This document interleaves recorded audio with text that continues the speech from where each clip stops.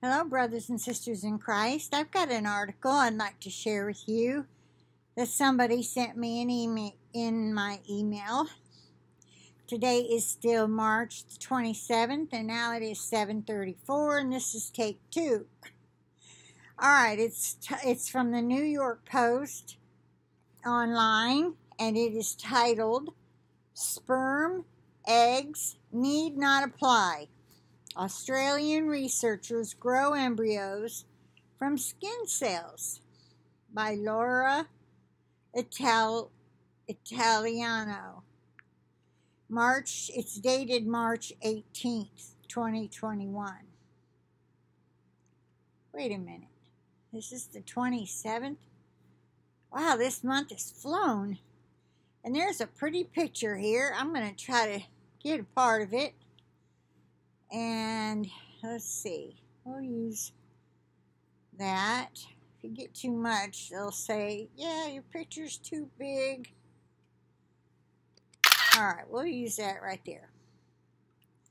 Alright, the model embryos are seen with protein staining, highlighting different cell types. Oh, wow, so cool. Scientists have created a human embryo without sperm or an egg. The first time that has been done. Well, they can say that, but I don't believe it. They've been cloning people.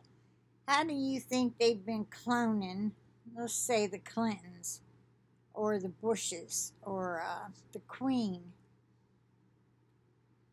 Famous people that want to have a clone, take their part for them if they don't feel like going.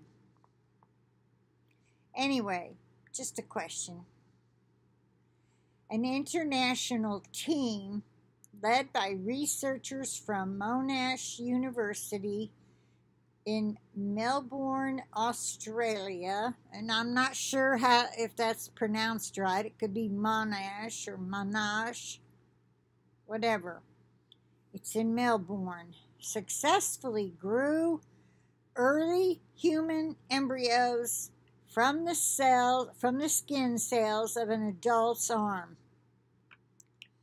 It will allow us to study the early days of human development without using human embryos, and it will allow us to study many cases of infertility and, for example, why many miscarriages happen within the first 2 weeks of pregnancy, lead researcher Jose Polo told Australia's ABC.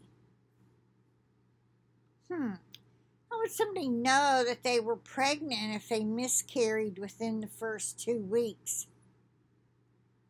Good question, huh?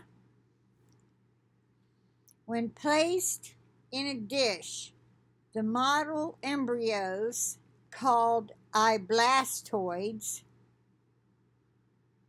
attached, much as embryos would in the uterus, and began developing, the Sydney Morning Herald reported. IVF, or in vitro fertilization, experts are likely to be among those most eager to learn more about the discovery.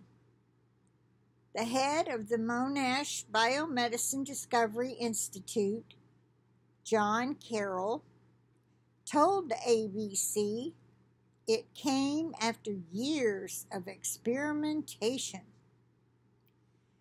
They had this sort of eureka moment where they were looking down the microscope and discovered that they'd formed these little embryo-like looking structures, Professor Carroll said.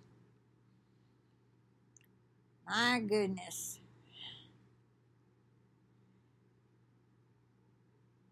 But the discovery has also raised major ethical questions over cloning and human genetic engineering. Oh, Are you serious? They really care about that? How wonderful. Quote, how religious leaders will take this, I don't know, to be honest, unquote, Polo said. The embryos are destroyed at 11 days and cannot develop into a fetus.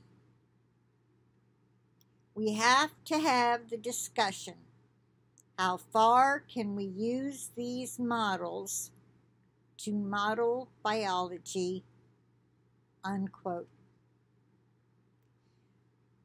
You know, this is so crazy. They've been cloning people, only God knows for how long. Well, and this, the devil and those doing it. So anyway, I thought I'd share that with you just for a little interesting news. And I'll end it with that and say, I hope you have a pleasant night or pleasant day whenever you happen to see this.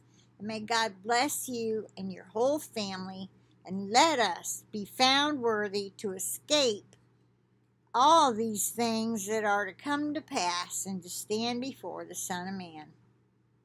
Bye for now. Talk to you later.